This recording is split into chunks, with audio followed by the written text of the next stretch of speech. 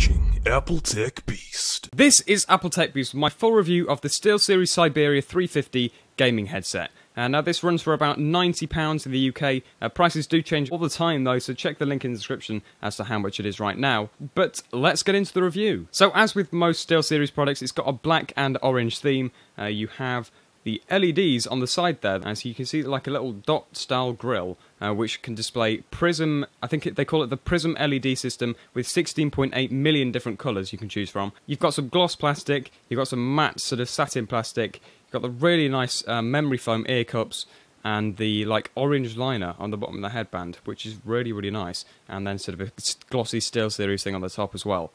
It's a really cool looking gaming headset, it's really interesting to look at, and it's got some very interesting features which I'll talk about now. So to start off with, the mic is sort of a retractable thing in the left ear cup. So the mic's pretty good, it's good enough. I'll try and put a sound test in here somewhere if I can get it to record to my laptop, but I've tried that before and it hasn't worked. Turns out it does work.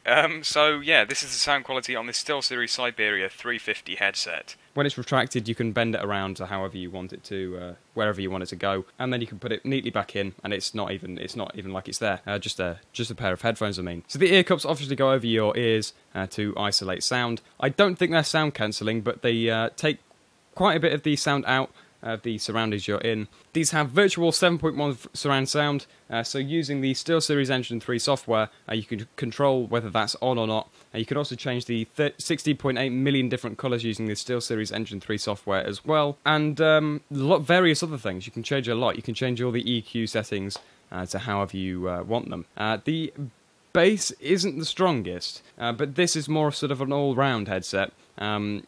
Probably a cleaner sound, to be honest, because bass does sometimes get a bit muddy, means that you can't hear things very clearly. But sound at this level isn't necessarily a deciding factor as to whether you should buy the headset or not.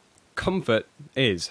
You can see here that on the headband, it's got little string things that attach it to the ear cups.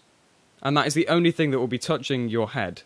Obviously, you've got the ear cups on your ears, and then you've got this string-suspended band, which makes it incredibly comfortable. So as I mentioned, you've got memory foam ear cups, and then you've got this cool looking lining on the inside of it. You've got a bit of orange as well. It requires just one USB port via this cable. You do have inline controls, so you've got a volume up and down, and that's it. The only thing I would say is that the cable isn't that long. I'd say it's around a meter and a half long.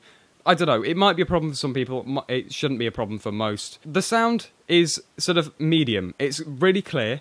7.1's amazing. Bass isn't like in your face, which most people like actually, I've discovered, because I've reviewed some headsets before, headphones before. People don't usually like a lot of bass, but I do, and this doesn't have that.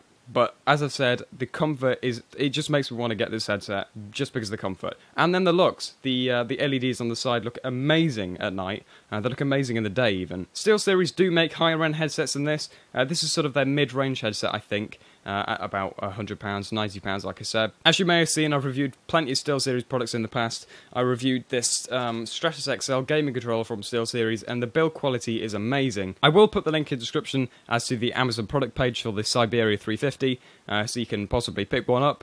And yeah, that was kind of it. I feel like I'm missing something again. If you liked it, then give it a like. If you didn't, then dislike it, and comment your opinion on my channel and this product specifically. Thanks for watching this video, hope you enjoyed it, and goodbye.